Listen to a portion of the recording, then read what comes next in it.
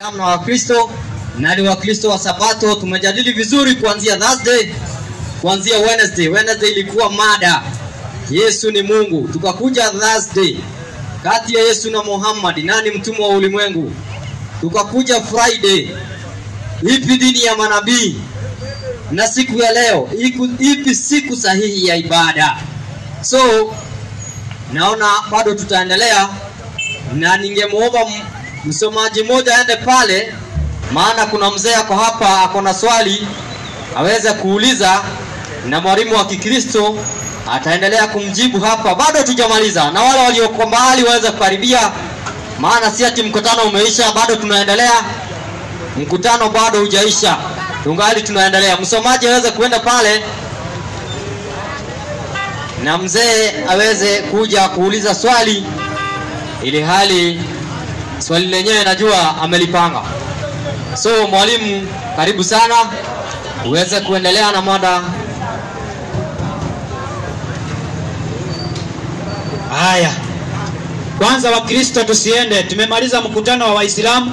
Wakristo bado tunaendelea dakika kama 10 ama 15, tuweze kuendelea tuzungumuze maneno mawili matatu, na kuna Mkristo ambaye ako na swali hapa, kwa hivyo ataweza kukalia hapo tuweze kusikiliza swali yake ni gani, maana alikuwa hapa juzi hakupewa nafasi, jana vile vile akawa amechelewa. Kwa hivyo tunaomba aweze kuuliza swali lake. Kwa hivyo naomba tu msomaji, hebu mpatie mic, alafu msomaji pia aweze kukaa hapo karibu na yeye. Msomaji utakuwa na control mic, na kama kuna mwingine mwenye ako na swali aweze kukaribia hapo. Tumebaki sisi wa Kristo tuweze kuulizana, usikae tu bure huko nje. Hapana, ya Waislamu imeisha, sasa ni yetu. Hata kama itakuwa ni swali linalohusiana na Waislamu, kuja uulize. Hatutaki kufungia mtu yeyote nje, maana hii ni wakati ni siku ya mwisho. Kwa hivyo karibia ili tuweze kujifundisha neno la Mungu. Msomaji yako wapi? Enda pale. Msomee huyu. Tuende kidogo. Msaidie kidogo kabla akuje. Kwa hivyo mzee, labda tuendelee. Swali yako ilikuwa gani? Tuambie jina lako, alafu tuambie swali ni lipi. Habari zenu? Salama. Asante sana. Nimegundua kitu kimoja. Nimeona Waislamu Qurani inadhibitisha ya kwamba Sabato ni siku ya Jumamosi, isipokuwa tu ni hitilafu kidogo kidogo tu. Lakini ningetaka kuuliza swali. Zamani katika Agano la Kale kulikuwa na makuhani na walikuwa wanachinja kondoo. Tena kulikuwa na wafalme ndio walikuwa wanaitwa mapastors, na ndio walikuwa wanaangalia mji wa Israeli. Kulikuwa na watu wengine. Utaongea na nguvu mzee, maana watu wana sauti yako iko chini sana. Ongeza sauti kidogo. Ama ni pale. Haya, endelea. Haya, sasa nauliza hivi, kama kulikuwa na kuhani na alikuwa anachinja kondoo, na kulikuwa na wafalme na walikuwa wanaangalia nchi yote ya Israeli na walikuwa wanaitwa wachungaji. Haya, kulikuwa na watu wengine walikuwa wanaitwa judges, atireli boroli kwa Kikuyu. Na sasa wakati hiyo maneno ilikuwa tu ya kuonyesha Yesu Kristo atakuja, kwa sababu kulikuwa wanatumia kondoo na damu ya kondoo. Yesu Kristo wakati alikuja, katika kitabu cha Wahibrania 7 mstari wa 11 inasema mambo hiyo yote ilikwisha. Maana Wahibrania 9:1 inasema kulikuwa na sheria ile ilikuwa inafanywa na inafuatwa wakati wa kale, lakini wakati wa siku za mwisho tunaambiwa hiyo yote ilikwisha. Hebu nisomewe yule hapo na nini asome. Uko na msomaji hapo, kwa hivyo unamrudishia mic ukitaka kusomea haya, alafu urahisishe swali, maana kuna watu wanataka kuuliza swali. Okay. Ukuwe mwepesi. Soma Wahibrania 7:11 hadi 14. Haya, Wahibrania Waebrania 7 14 ama 11? 14. Anzia 11 uteremke mpaka 14.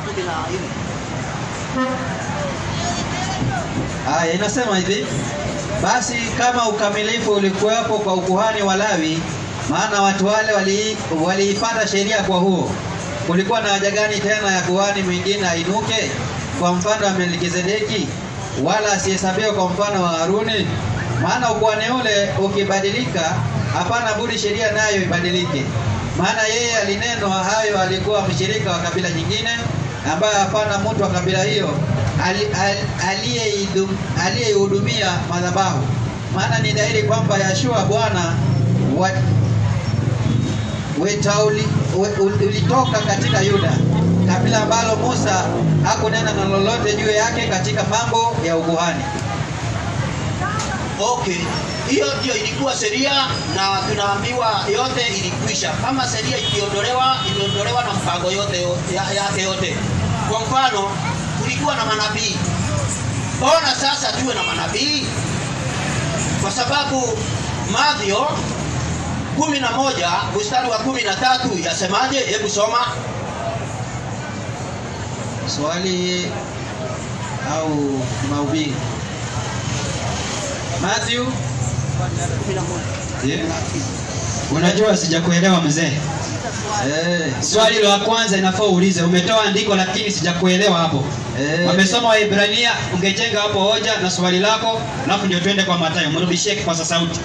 Nafikiri tutaenda hivyo ndio itakuwa rahisi. Paulo akiongea katika Waebrania anataka kusema sheria hiyo yote ya Agano la Kale iliondolewa. Sasa tukaletewa ingine na Yesu Kristo. Alafu tunaambiwa hii ilifika wapi? Hii ilikuwa ya makuhani, manabii, makodoo. Ilifika wapi? Na mwanadamu wa mwenzi. Kwa hivyo sasa sababu nilikuwa nataka kuuliza sababu Yesu anasema, ukisoma katika Mathayo 11:13 inasema hii ilifika wakati wa Yohana. Sasa hebu asome ndio sasa niulize swali ikae. Yanasema hivi 11:13, kwa maana manabii wote na Torati walitabiri mpaka wakati wa Yohana. Manabii wote na Torati ile ya zamani walitabiri mpaka wakati wa Yohana. Naye Yohana ndio alikuja akasema, angalieni muone kondoo ya Mungu ile inabeba dhambi za watu wa ulimwengu. Sasa manabii wanatoka wapi? Wanatoka wapi? Sababu mimi najua katika Revelation tunaambiwa hivi. Unabii ulinakiliwa katika Biblia. Na hii unabii ndio tutasoma na hatutaongeza. Je, manabii wanatoka wapi? Wakina Muhammad, Ellen G. White na wengine Wastana na wengine. Sasa ninakuelewa. Haya. Ya pili ni hii. Nimalizie sasa. Mbona wakati walikufa Mungu hakufufua wengine, alete wengine? Ni kwa sababu gani? Hapa tunaelewa hii mambo haikuwa ya kweli. Sababu kama ni kweli, hata sasa kila kanisa lingekuwa na nabii. Hebu niulize, mnaonaje pale? Unaweza kunijibu namna gani? Haya, rudisha hapo mike. Kwa hivyo acha nikuhoji kidogo. Chukua mike. Mzee. Kwa hivyo nimekuelewa, unasema ya kwamba haifai kuwa nabii, si ndio? Haifai kanisa lolote kusema liko na nabii physical isipokuwa nabii wa Biblia. Nabii wa Biblia ni nani? Manabii wa Biblia ni wale wote waliandika, na tukaambiwa katika Petro wa pili 1:19 ati tukisoma unabii ndio itafunua Yesu Kristo. Kwa hivyo nimekuuliza swali. Nikakuuliza nikasema ya kwamba wewe unaamini hakuna nabii. Nabii wa mwisho ni nani kwako? Nabii wa mwisho katika Hebrew 1 inasema ni Yesu Kristo. Ni Yesu Kristo. Zaidi hapo hakuna mwingine? Hakuna mwingine. Haya, nifungulie, rudisha mic hapo. Nifungulie kitabu cha Ufunuo wa Yohana 12:17. Ufunuo wa Yohana 12:17. 12:17. Maana ametaja ile ni G. White. 12:17 kitabu cha Ufunuo. Ufunuo wa Yohana. Na kama kuna mwingine ako na swali aweze kukaribia hapa. Ukuje uulize swali ili tuweze kuelimishana maneno ya imani. tunapoendelea na kufunga mkutano huu. Soma andiko. 12 ngapi? 17. 12:17. Kitabu cha Ufunuo. Naam. Inasema hivi. Inasema joka akamkasirikia yule mwanamke. Joka akamkasirikia yule mwanamke, akaenda zake afanye vita. Akaenda afanye vita juu ya watu wazao wake, juu ya uzao wa mwanamke waliosalia wazishikao amri za Elohim, wajishikao amri za Elohim ama Mungu, na kuwa na ushuhuda wa Yesu. Na kuwa na nini? Na ushuhuda wa Yesu. Kwa hivyo kuna watu ambao wako na ushuhuda wa nani? Wa Yesu. Haya, mpe maiki mzee basi. Mzee, nimepewa mic. Haya, mimi nataka nikuulize swali moja. Uliza. Kulingana na hilo andiko, hicho kitabu cha Ufunuo kiliandikia generation gani?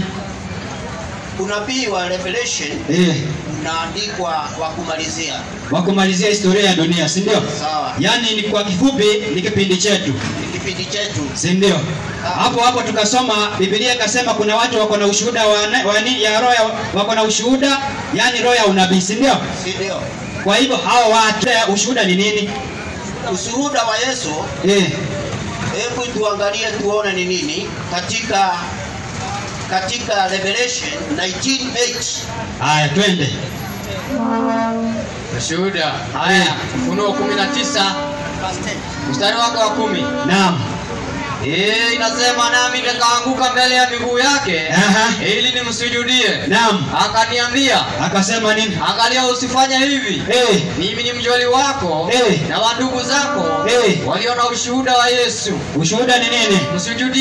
Msujudie Mungu. Kwa maana ushuhuda wa Yesu ni nini? Ndio roho ya unabii. Haya, mpe mic. Asante. Ushuhuda wa Yesu ni roho ya unabii. Na tumeelewana hiyo ni kitabu ya mwisho. Kwa hiyo kitabu vile tumesoma kuna nabii hapo ama hakuna? Kitabu hii ya mwisho kulingana na andiko hata lenye umetoa wewe mwenyewe. Kuna nabii hapo ama hakuna? Hii ya mwisho kitabu kinaitwa cha unabii. Kwa hivyo na unabii tukisoma Revelation 1. Haya, ngoja. Sitaki maelezo mengi. Kwa hiyo andiko akapatia malaika, naye malaika akapatia watu. Haya, ngoja. Mimi nakuuliza, kwa hiyo 19:10. Biblia imesema ushuhuda wa Yesu ni roho ya unabii. Ni roho ya unabii. Na hatuwezi tukapata unabii bila kuwa na nabii. Na hiyo ni kitabu cha mwisho. Kwa hivyo nikakuuliza swali, kwenye hiyo kitabu kuna nabii ama hakuna? Kwa hii kitabu imesema ushuhuda wa Yesu ni roho wa unabii. Na ili tupate roho ni nini? Tuulizane hiyo. Mimi siulize roho ni nini. Maana Biblia imesema roho ya ushuhuda wa Yesu ni nini? Ni roho ya unabii. Sasa ili tupate mafundisho kutoka kwa roho ya unabii, ni nani anafaa lete hiyo mafundisho? Hii mafundisho yule anafaa kulete ni nani? Tunaambiwa katika Petro wa kwanza wa pili 1:19. Nisome unabii kwa sababu roho ni neno na roho ni Yesu. Hata sikuelewi mzee. Ndio nabii wa mwisho. Mzee. Kwa hivyo tukisoma unabii, haya kidogo tu. Maana hata sikuelewi kabisa. Mara unaenda huku, mara huku. 19 inasema tutafute unabii tusome. Lakini mahali ambapo nimekuuliza hapo kwa 19 aya ya 10, Biblia inasema kuna ushuhuda wa Yesu ambaye ndio roho ya unabii. Na hatuwezi tukapata ushuhuda wa Yesu bila nabii. Ndio nikakuuliza kwa muktadha wako. Kwa hiyo kitabu, kwa hiyo aya yenye umetoa, je, ni nani atatupatia hiyo ushuhuda? Shote andikilia. Okay, yule atatupatia hii ushuhuda ni neno lenyewe. Tutasoma neno la Danieli, tusome neno la Yeremia, tusome neno la Revelation. Hiyo yote Petro anatuambia hivi katika Petro wa pili 1:19, tusome unabii. Na tukisoma unabii, nyota ya asubuhi itachipuka kutoka kwetu rohoni zetu. Kwa hivyo unabii si unabii ya mtu atoke nje akuje aseme ati mimi Mungu ameniambia. Unabii ndio huu. Na tunaambiwa katika Revelation 22:18, unabii huu atakayeongeza atafanywa nini? Haya, mpe mic. Kitu ya kwanza nimeona mzee hatutaelewana hata tukuweke mkutano kuanzia asubuhi mpaka jioni. Maana mimi naenda hii, wewe unaenda hii njia. maana kwa hilo andiko hatutaweza kupata ushuhuda ama ushuhuda wa Yesu pasipo nabii. Kwa hivyo lazima kuwe na nabii. Lakini wewe unakataa, unasema tusome kitabu cha Danieli, na tayari Petero amesema hizo vitabu lazima tusome. Petero ameshasema.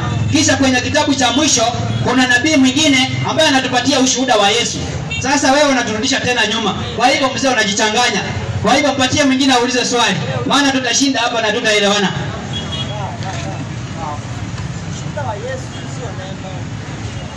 Haya, ndugu yangu jambo. Kitabu cha Ndugu yangu jambo. Salama. Unaitwa nani? Wacha ni waambie jina langu kwa jina la Yesu. Wewe ni nani? Mimi naitwa mchungaji Samuel. Aha. And today I want to read this scripture and get kidogo. Kuja kaa chini alafu kuna utaratibu hapa, sikukuja. Uwezi enda kwa mtu alafu anze kusimama. Kwanza waambie watu jina, alafu tuambie kama uko na swali ama unataka kutusomea nini. Uko na nini kwanza? Uko na swali ama nini? Hii kitu ambayo inanisumbua moyoni mwangu ni hili. Nisikizeni kwa makini. Naam. In the book of Revelation 14, from verse 6. I'll read then I'll get you time. Then I saw another angel flying in mid-air with an eternal gospel good news to tell the inhabitants of the earth, to every race, every tribe, and every language and people. He cried with a mighty voice, "Revere God, give him glory, honor and praise in him, for the hour of his judgment has come." Hallelujah. Fall down before him, pay him homage and adoration and worship, worship him who created heaven and the earth, the sea, the springs of the fountains of water. Hallelujah. Beloved people, I have come to announce to you that the Messiah is coming.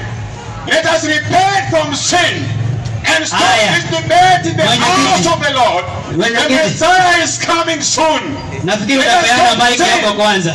Huyu amekuja kuhubiri. Haya, peana mic kwanza. The judgment of the Lord is coming.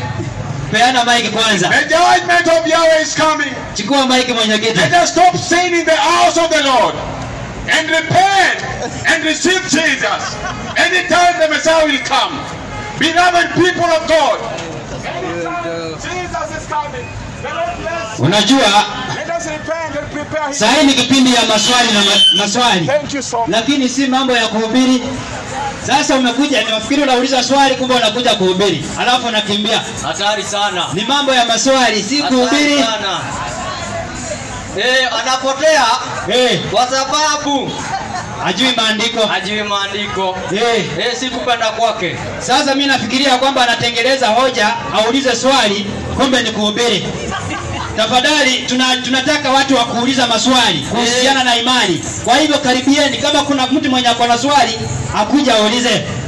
Na ukikuja uandae swali lako vizuri ili tuweze kuelewana. Je, ubatizo wa kweli ni gani? Vitu kama hizo. Tuelewane katika imani ili tuweze kuendelea kwenye safari yetu. Kuna mwingine mwenye swali? Kama hakuna mwenye swali, nafikiri tutafungia hapo ili tuweze kuendelea. Na kama ungependa kujifundisha mafundisho kama haya ambayo tumekuwa nayo, unaweza kaandika kwenye channel yako ya YouTube ama kwenye channel ya YouTube andika Warning Voice of Last Days. Utaweza kuona mijadala ambayo tumefanya sehemu mbalimbali, na vile vile ukitaka kuendelea na mafundisho mengi ya kuchunguza Biblia na neno la Mungu, unaweza ukajiunga nasi. Hapa chini kuna kanisa la Seventh Day Adventist. Uko na swali? Aenda hapo. Enda hapo. Kuna kanisa hapo la Seventh Day Adventist. Unaenda tu, hakuna kulipisha. Utaenda usome bure. Uuliza swali bure. Hakuna mwenye atakulazimisha kuwa MSD, hapana. Wewe unaenda unauliza, ukiridhika una join nao. Usiporidhika bado mlango iko wazi. Mambo ya imani si ya kulazimishana. Kama uko karibu unaweza kuja hata hapa. Haya, mpe mic. Habari zenu? Salama. Kwa salama. Kaa chini. Yana shangaa na kwani? Haya. Jina lako nani? Crispas. Crispas. Tulisema Swali lako gani? Mungu aliumba binadamu na mfano yake. Aha. Lakini binadamu akabarikiwa. Aha. Na sio lazima muonane na Mungu ubarikiwe, baraka inatokanga kwa binadamu. Haya, swali lako ni gani? Sasa swali yangu, kwa nini binadamu ako juu kuliko Mungu?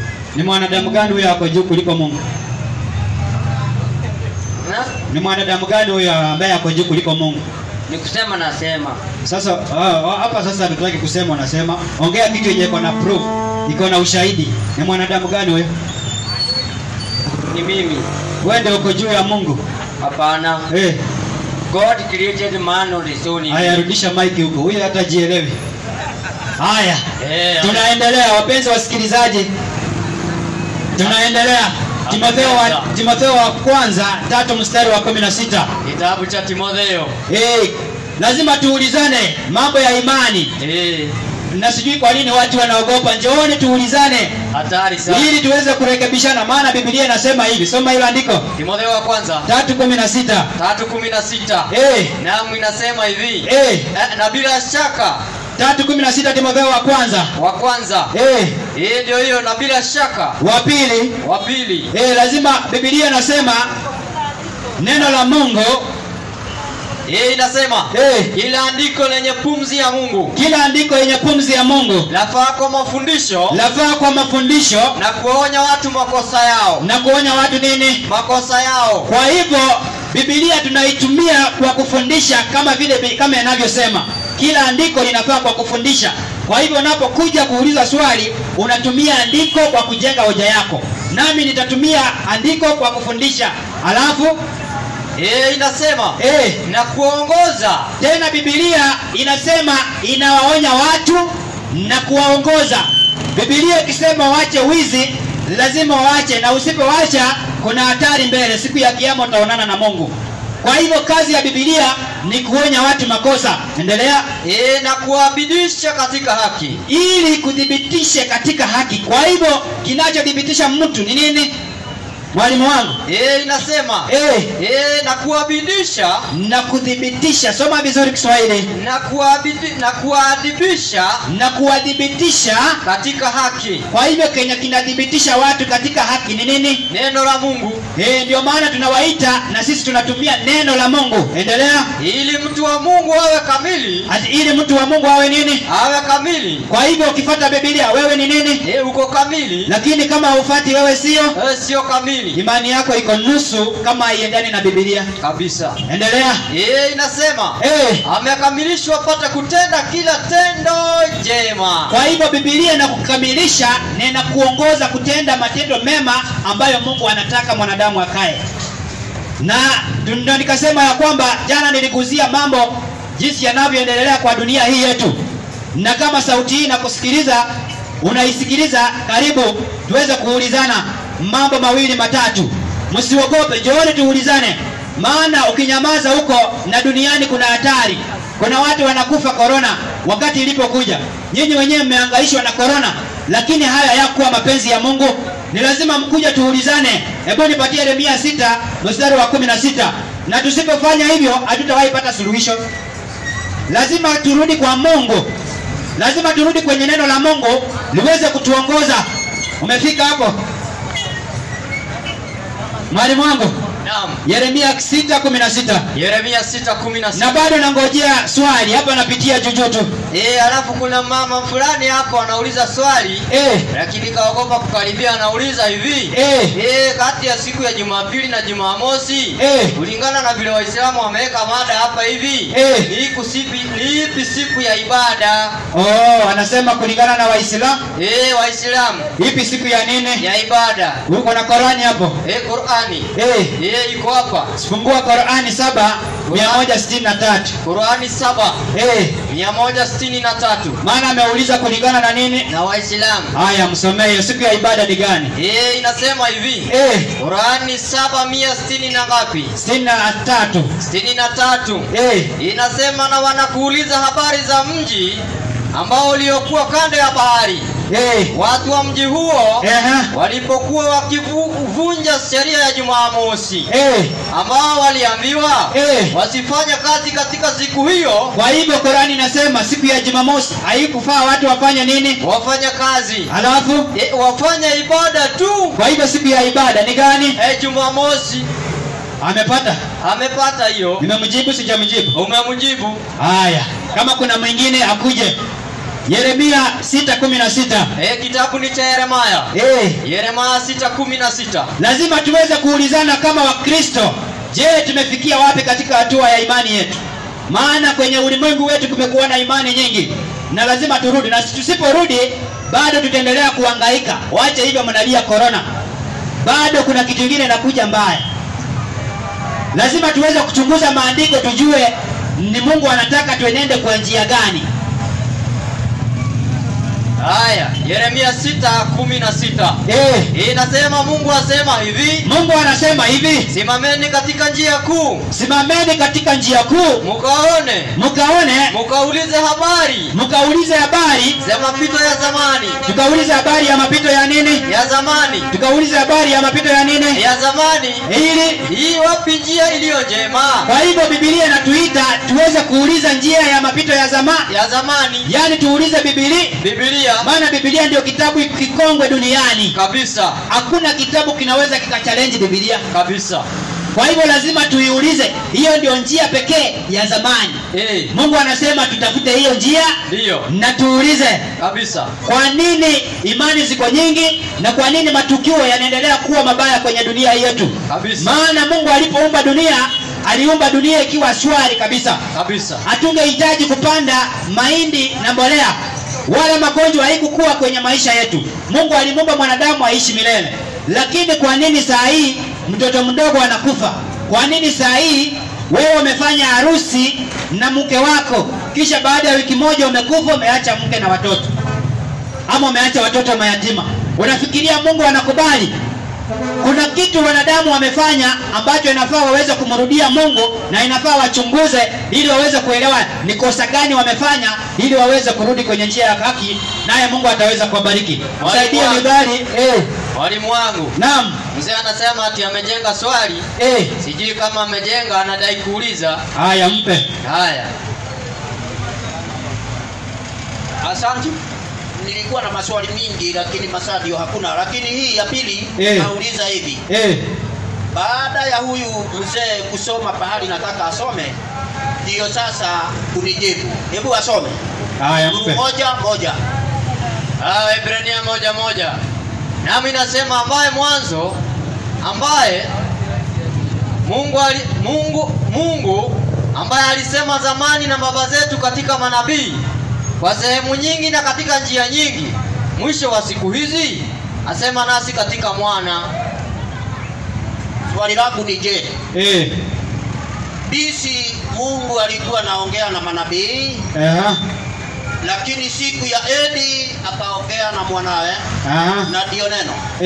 Sasa nauliza, je, waweza kufafanua? Sababu hiyo ndio inanikwasa, sababu naona manabii walifika mwisho, Yesu akaanza sababu. Haya, mpe mic. Soma hiyo andiko vizuri. Inasema Mungu. Biblia inasema Mungu ambaye alisema zamani na baba zetu, mababu zetu katika manabii. Katika nini? Katika manabii.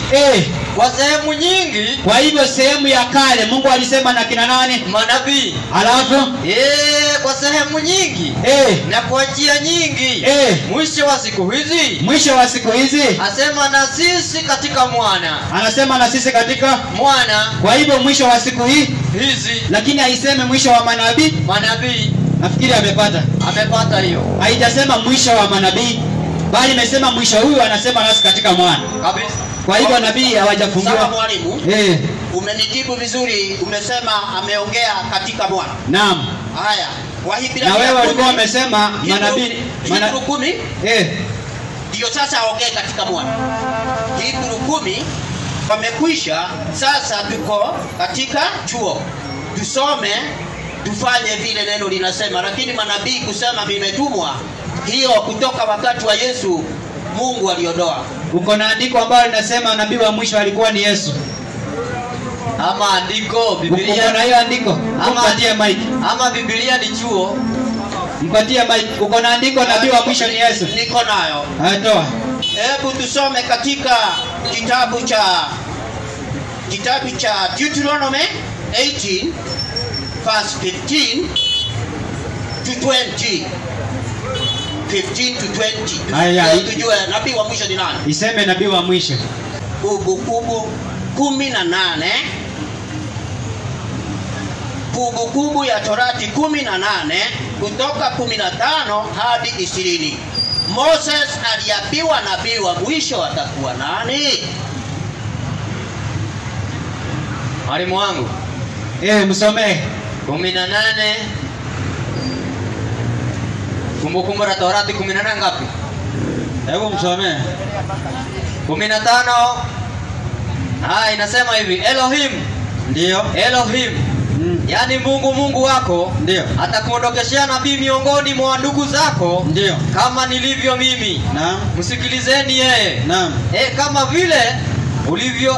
vile ulivyokutana na Mungu. Ndio. Mungu wako huko Herobu. Naam. Siku ya kusanyiko ukasimama. Nisikie tena sauti ya Elohim. Haya mpe. Mzee, Umefika wapi? Umefika 20. ngoja kwanza mzee. Habari yako? Haya. Hebu nataka kuelewa vizuri. Mara nimekaa hapa muda mrefu sijakuelewa. Hoja yako ni gani? Hoja yangu ilikuwa hivi. Ndio. Nabii yule kwanza aliokoa watu na njia ya kimwili kutoka Misri alikuwa Moses. Ndio.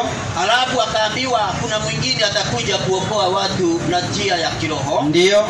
Naye akaambiwa mambo yake yote, akaambiwa huyo ndio atakuwa wa mwisho. Kama vile tunaambiwa katika Hebrew 3:1-4. Ni sawa. Subiri kidogo. Mpe mic ni yako. Haya. Alafu baada ya hapo swali ni gani? Swali langu ni je? Ndio.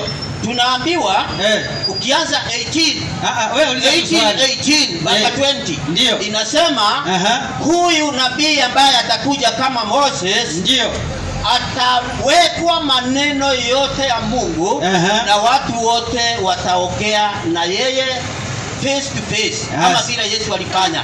Sababu tunaambiwa hatujakataa swali yule ambaye nabii yote atakataa maneno yake ndio atauliwa. Tunakubali kabisa. Swali ni gani? Swali langu ni je? Ndio.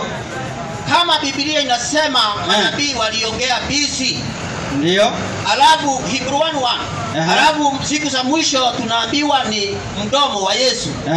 Na Yesu nayo tunaambiwa ni neno John 1:1. Ndio. Kwa nini sasa tuwe badala ya huyo tuwe na manabii wanaingia?